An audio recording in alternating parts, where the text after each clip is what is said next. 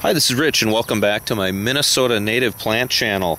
Tonight's plant is the White Snakeroot, and this is native to open woods, mostly in the southern half of Minnesota.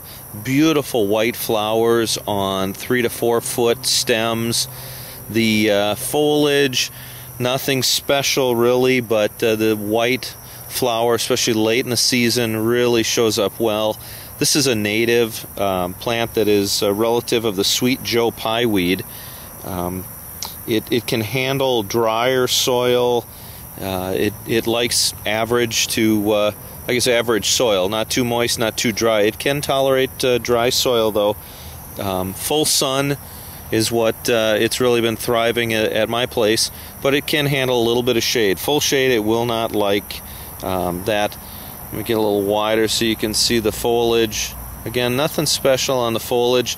This is a plant, actually, I've got it around the native plant garden, and it's growing right through an old swing that I've got. So a nice little background plant, but real beautiful.